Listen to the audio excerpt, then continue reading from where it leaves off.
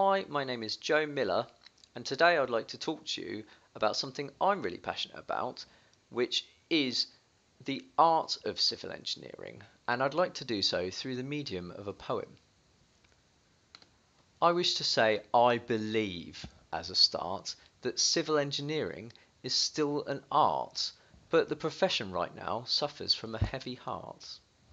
We may wrap it up in facades of glass, brick, and grass, but whether hidden in or in view, engineering's always changing, relevant, and new.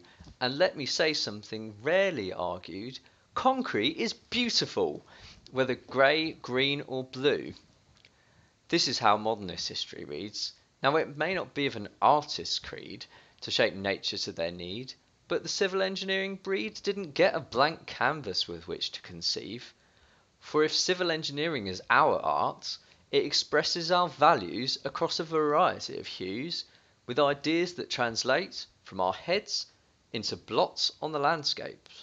We can escape or accept this fact that our effect is on both places and faces, and our signatures leave traces in these spaces for unknown yet ages.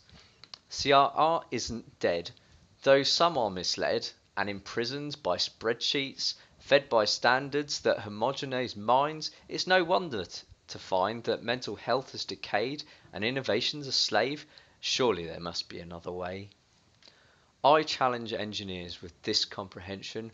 What is your intention with your latest inventions? Are you investing in truly brighter tomorrows?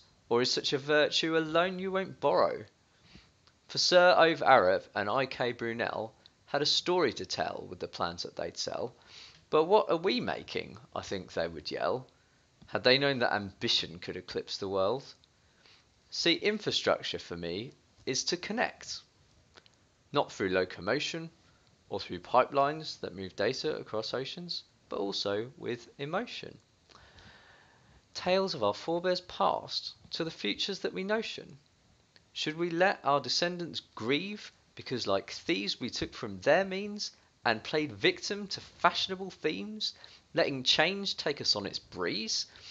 With or without icebergs, surely this leads to the depths of a murky and polluted sea as we labour on shipwrecks of apathy and greed. Or should we be the ones that retrieved our debt to these lands while they can still breathe, creating real assets, treasures indeed, that safeguard what our children need? If this is your vision, please come take a lead. Thank you.